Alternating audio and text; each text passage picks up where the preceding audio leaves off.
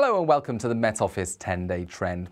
At the time of recording, early Wednesday afternoon, widespread cloud and rain is affecting many parts of the country. But the overwhelming theme for the next 10 days is for widespread dry weather, plenty of sunshine as well, with high pressure often nearby. In fact, at the time of recording, high pressure is nearby. It's sitting to the east and another one is sitting towards the southwest. It's just this low that is causing some outbreaks of rain during Wednesday afternoon, but that moves away. The high pressure to the southwest moves in, then it joins forces with the high to the east, and it's that high really that dominates things through the next 10 days. It will mostly mean settled, dry, sunny weather, but not always. There are a couple of exceptions, one notable one being early next week with this little feature, which I'll talk more about in a moment.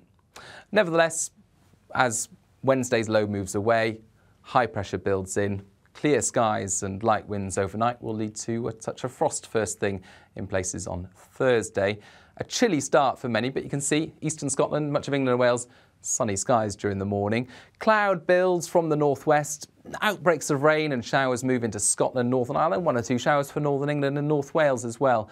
But quite heavy downpours there in the northwest. A blustery breeze turning things colder, and we'll see some hail, sleet, snow coming out of those showers mainly over the hills of northern Scotland. But further south it stays dry and there'll be plenty of sunshine in the south and the southeast, 15 or 16 Celsius, feeling very pleasant indeed in that sunshine, certainly compared to Wednesday's wet weather. But of course, clear skies overnight and with the showers moving out of the way will mean a widespread frost for the start of Friday. Temperatures around or just below freezing. Then Friday's looking like a fine day for most. The far north to the far south, dry, plenty of sunshine, just some fair weather cumulus or stratocumulus building across central parts, but warm again. In the south, 15 or 16 Celsius. In the north, 10 to 12 degrees. So a big difference between morning temperatures and afternoon temperatures. It starts off chilly, then it soon warms up. And that's the theme on Friday, Saturday, Sunday as well, perhaps to a lesser extent. So widespread frost on Saturday morning, but plenty of sunshine from the word go. Those temperatures rising and those blue skies, well, affecting for the vast majority, I think, on Saturday, because high pressure to the east will mean we're drawing our air in from the continent. It's dry air coming in on the periphery of that high. But you can see the isobars are quite tightly packed together. So that means although it will be sunny, although we'll see widespread dry weather, it's going to be quite breezy as well, particularly around the south coast and any higher parts of the UK as well, where the wind will be bouncing over the hills and it will be blustery. But on the other side of the hills, of course, the wind will be warming up as it comes down. And so it's really in sheltered parts of North and West Wales, Northwest England, Northern Scotland, parts of Northern Ireland, where we'll see temperatures up to 15, 16, 17, perhaps 18 Celsius. Northwest Highlands, for example, the warmest spot likely on Saturday afternoon. But it will feel cool with that breeze, nevertheless, towards the south and the east, 11 to 13 Celsius. Similar on Sunday, temperatures perhaps a couple of degrees down in many places. Still Northwest Highlands, the warmest spot. Still breezy in the south and a bit more cloud building in the south. But overall, it's dry on Sunday and plenty more sunshine is expected. Now, the cloud in the south on Sunday is building ahead of low pressure, which is starting to emerge from France. You can see that low pressure developing actually during Sunday night and into the start of Monday. It brings with it some rain or showers, but I wouldn't take the position of that rain on Monday afternoon too literally, because by this stage there's a lot of uncertainty about Monday's rain. The reason is because the low at the surface is being forced by an area of low pressure high in the sky, several miles up around where the jet stream flies around the globe.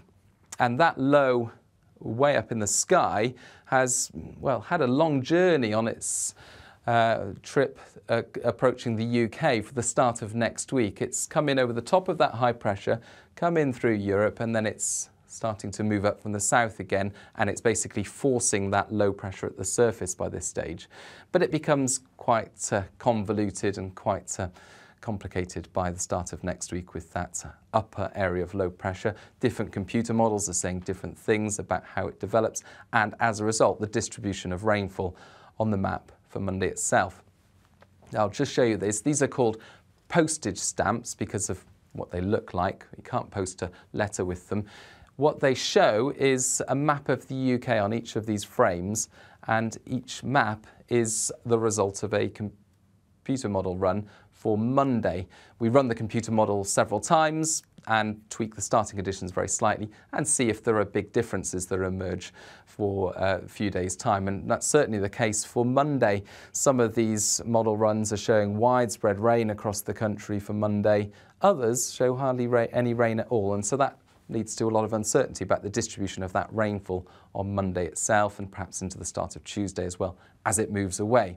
But on the bigger picture, virtually all the computer models, it says here 94% say that on Monday, this is the broader pattern, high pressure to the east, keeping Atlantic lows out of the way. So the main uncertainty is about that small area of low pressure and its associated rain as it moves north during Monday and Tuesday. Once it's out of the way, midweek, we're back to that high pressure to the east. We're back to dry weather, plenty of sunshine as well. And then later next week, the only difference really is that we're going to see a slightly different position for that high, closer to the UK, to the south perhaps, allowing some showers into the far north of Scotland. So overall, through the next 10 days, it's high pressure that is in charge. Overall, there'll be plenty of sunshine, and under that sunshine by day, it will feel warm. This is the temperature trend for Leeds, for example. Could have picked anywhere really, they all show the same thing.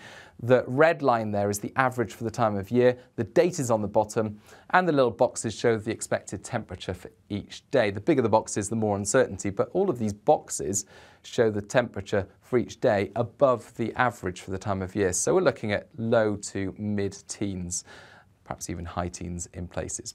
So above average temperatures, high pressure keeping things broadly dry and settled for the next 10 days with plenty of warm sunshine, perhaps some chilly nights as well.